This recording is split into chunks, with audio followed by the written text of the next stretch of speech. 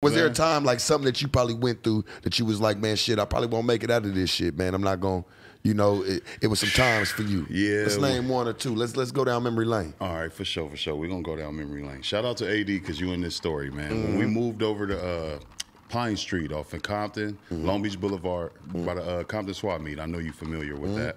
So we move over there, bro, and it's just like the trenches, fam. Like, walking to school, you got the big homies at the corner, like, hey, where y'all from? Who your dad?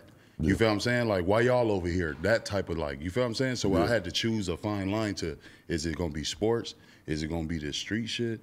Or am I just gonna tuck my tail and just be Keekee? You feel what I'm saying? So it was like, I had to choose between them lines, and just that Compton situation, bro, it made me who I am to this day. Like, so for instance, I'm coming home with a red Chicago Bulls starter jacket, bro. And I know you know about the starter jackets. You feel what I'm saying? Hell yeah, so, man. It was a hot commodity, you man, feel what back I'm saying? in the day. Hell I'm gonna yeah. give you one of them ones, bro. I'm coming home from school. Pops, bro, he brought me all three. He brought me a 3-set. It was the Dallas Cowboys, the Oakland Raiders, and the Chicago Bulls.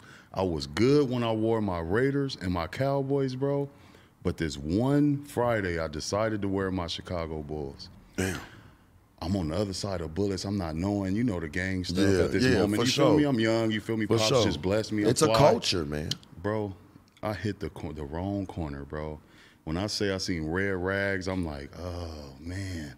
My dad be with the blue side, you feel what I'm saying? So I know what this mean right now. I need to stay away from this, you feel me? Yeah. Sure enough, I tried to hit a corner of a little alley, and I walked into more. And you...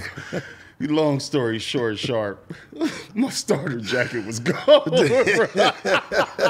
How did, like, I want you to explain, like, how did he take it from you? Like, what do you remember from it? Like, what did he do to take it? Did he just say, hey, you come up out of it and you took it off? Oh, my gosh, bro. He didn't even have to tell me nothing. He didn't have to. At this moment, bro, I'm a young pup. You feel what I'm saying? All I know is blue. I see red at this moment. You feel me? So he walk up to me. It's a nice jacket, little homie. You from the hood? I'm like, nah, I just go to Linwood Middle School. You feel what I'm saying? I just play basketball. You feel me? So as soon as I got off with the sports shit, he pushed me to the ground. So I'm like shocked, like, damn, these some grown ass men. I see white beaters, buff. You feel what I'm saying? I'm like, oh shit, 40 bottles going around. I'm like, you know what?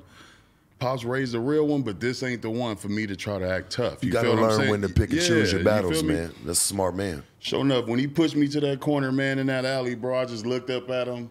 And when I seen that hand come, I knew it was either about to be my face or my damn starter jacket, bro. He went straight to the hood, snatched it. I'm talking about, like, bro, this shit was on some incredible Hulk snatch type shit, bro. Like, damn. Bro, I had glasses and shit. The nigga well, you seem like a big guy. Were you always a big guy, you know? Yeah, bro, I was huge, bro. But goddamn, I'm 12.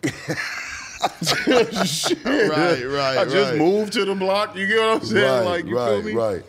Your boy, man, God, dog. So growing up in that type of culture, that you know, growing up, you know, where you went to school and you probably had to walk through 3 different neighborhoods just to get to your school. You know, what was that like? Did you end up gangbanging? You know what I'm saying? Was you in it? When did you know what I'm saying? You feel like this is what you was gonna do? Fuck it, I'm about to start gangbanging, man. Because I think that's what pushes a lot of people. And people got to understand something. I think that pushes a lot of people to gangbanging and being a part of something, because it's like, damn, they already treating you like you live in that neighborhood. Watch. So piggyback on that, bro. Like, that moment right there is what showed me where you live at. You have to pick a side, because I don't know them.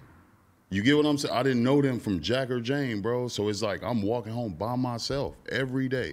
It's like, you know what? Now I'm hearing, oh, we got to go in the house on before the street light comes on, because whoop-de-whoop is about to come over here.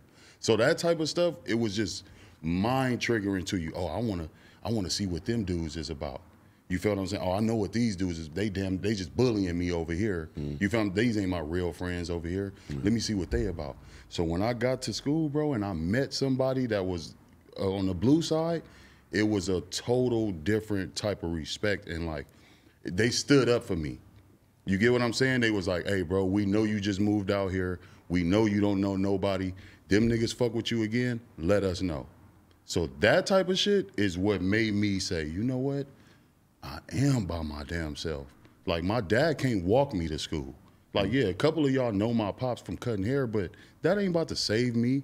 Every day I got to hit these corners. You feel what I'm saying? So shout out to my homeboy Boo Boo, man, for putting that battery in my pack to start taking off on shit. Because once I start taking off on shit, it became, that's the new nigga that ain't scared. Right. You get what I'm saying? Did you feel because I got to ask this, I don't want to forget this. Yeah. Did you feel indebted?